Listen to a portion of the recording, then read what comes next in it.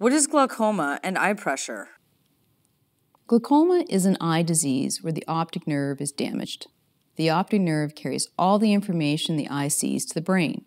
Having glaucoma can lead to gradual vision loss, usually affecting the side vision first. If not detected and treated early enough, it can lead to blindness.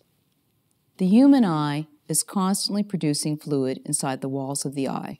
If too much fluid is produced, or if it does not drain properly, it can put pressure on the optic nerve and cause damage. One way to screen for glaucoma is for your doctor of optometry to check your eye pressure.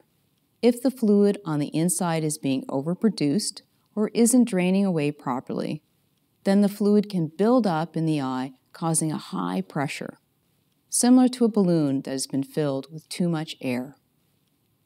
Eye pressure is just one of the many things that your doctor of optometry will check for during your appointment.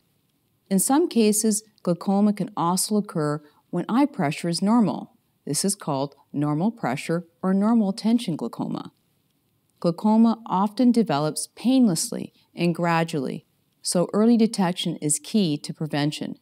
Be sure to have your eyes checked regularly by your doctor of optometry, as most people living with glaucoma don't usually notice it until it's too late.